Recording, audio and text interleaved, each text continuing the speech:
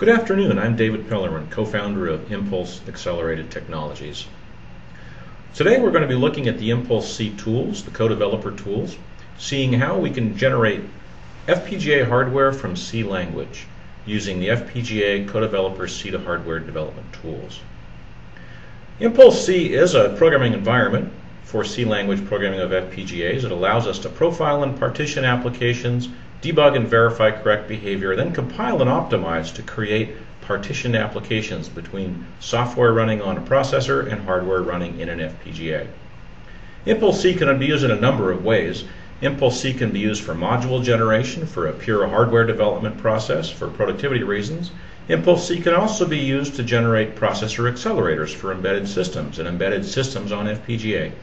And finally, Impulse C can also be used to generate coprocessor accelerators for high-performance computing. We support a number of platforms with Impulse C. We have many platform partners that we work with to support specific FPGA platforms, including Pico Computing of Seattle. The Impulse design flow involves the use of standard C development tools such as GCC and GDB for debugging purposes, as well as the Impulse C compiler environment for partitioning, parallelizing, and optimizing applications. The Impulse design environment also supports desktop simulation through standard C tools and standard C debugging environments.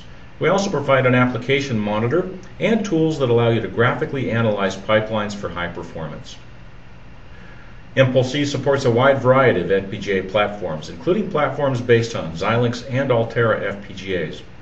We have many platform partners, including Pico Computing. We work with these partners to generate platform support packages that can be used with Impulse C to target specific FPGA-based platforms. These platforms often include embedded or adjacent processors, or include processor interfaces for host processing with something like a personal computer. Here are a few of the platforms that we support today, including the Pico Computing E16, the E16 cluster, the Sparta board, which is not shown here, and other boards such as the Silicon Graphics RASC system, the Xilinx and vMetro card shown here, and the DRC socket module system. And there are many more platforms like this for high-performance computing and for embedded systems. The Impulse tools are platform portable. It's a very important aspect of these tools. We abstract away the details of hardware-software communication, allowing you to focus on software.